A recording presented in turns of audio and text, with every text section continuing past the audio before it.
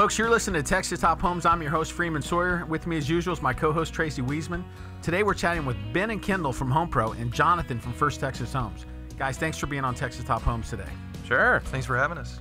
Guys, what can the buyer expect in the showroom when they come in for their tutorial with you guys? What's that going to be like?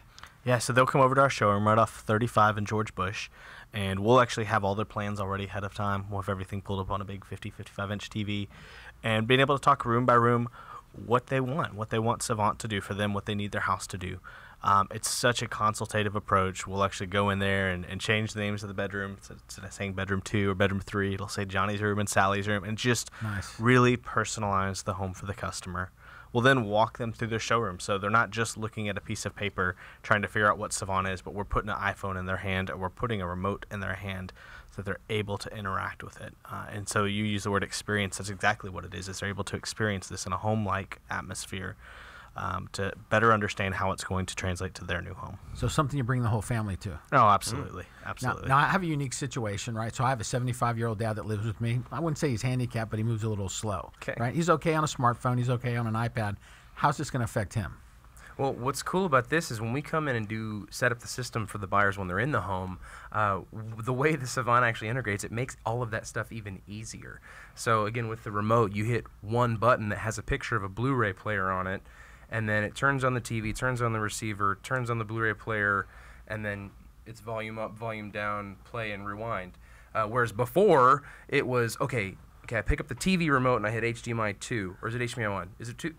Okay, we'll try 2 first, and then you go get your receiver remote and you switch it over to the Blu-ray player, and then you got to turn the TV.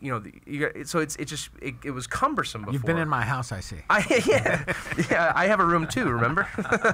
So that's what's great about it is it really does simplify things. I mean, what's easier than pulling up and picking one app and seeing all of the things that I normally have maybe a little bit of a process involved with, all in a row, and you just swipe over to the one you want and you hit thermostat and you crank it up. Or now you grab the remote and you say to the remote, "I'm hot," and it brings your thermostat down 2 degrees for a couple hours. Can you personalize this by the user so like I can have a different one for my wife? Absolutely. Perfect.